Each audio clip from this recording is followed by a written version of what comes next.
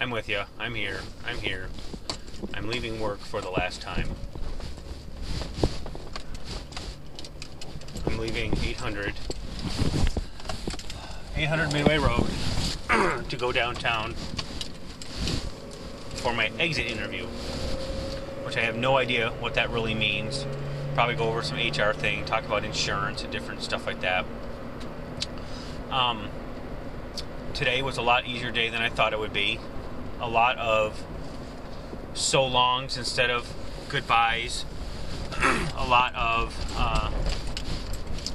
we can't wait to see you again instead of we'll miss you, which is exactly the way I wanted it to be.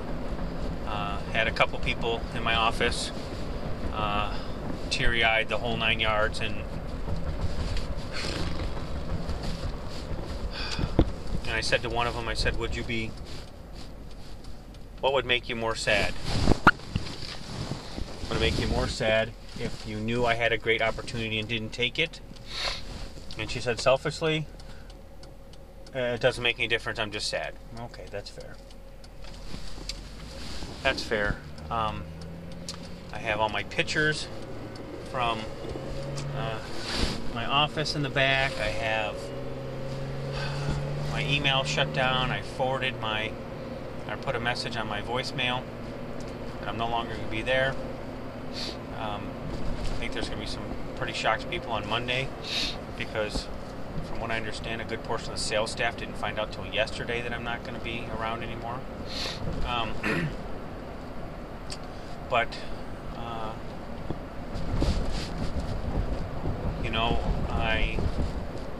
over this whole journey, I've done nothing but make friends. I have done nothing but try to make the customer happy, and I've done nothing but solve problems. I have worked really hard to come up with answers. There's people who say, hey, call this guy, and then there's people who say, oh, let me get the answer for you. I've really worked hard to be an answer person, to try to get that, to try to be the best answer person I can be.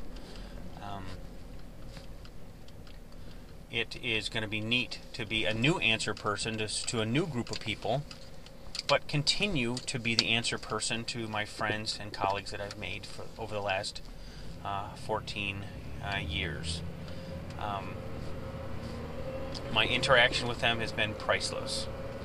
My friends that I have, I will take and I'll keep forever.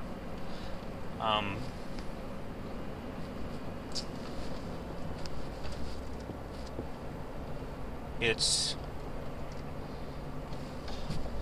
just nice to know how many great friends you have. And, so I'm sure at some point when I'm not as emotional, I'll name names. But certainly the fact that Brian and Kevin were on vacation today made it so much easier because I could just go. And that's the way I want. I just want to go. I'm not a ticker tape parade kind of person. I just want to go. I'm miserable, as you can tell. That's just the way I am. But the best part of this whole thing is this new opportunity found me. I didn't go looking for it. It just found me. And I'm thankful. I'm thankful for the faith and the trust that my new team has in me. I'm thankful for the glamorous way in which I was able to carry out the last 2 weeks. The fact that I didn't get walked out. It's just been amazing. It's just been truly amazing, truly amazing, truly amazing. I have so much to be thankful for, and very little to complain about. And complaining doesn't do any good. So my exit interview, I don't know what they're going to ask me. I don't know if they're going to ask me, why are you leaving? Why are you not leaving? Got a phone call from someone yesterday, a retiree, who says, don't unload on them, don't unload on them. There's nothing to unload on. everybody knows the pluses and the minuses of the deal. There's no unloading. I love you, Madeline. I love you, Claire. I love you, Tommy. I love you, baby Drew. And I love you, Emma. I love you, Becky, who's been a great support.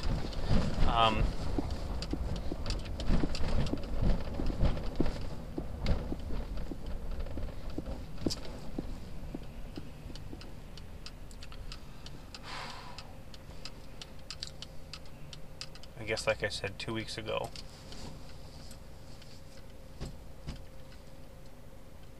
I did it.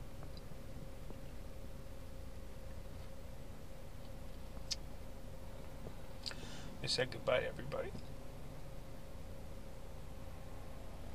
I'm so bad at this. But people ask me, well, why do you want to capture this stuff? Why do you capture yourself in this condition? Someday it'll be valuable.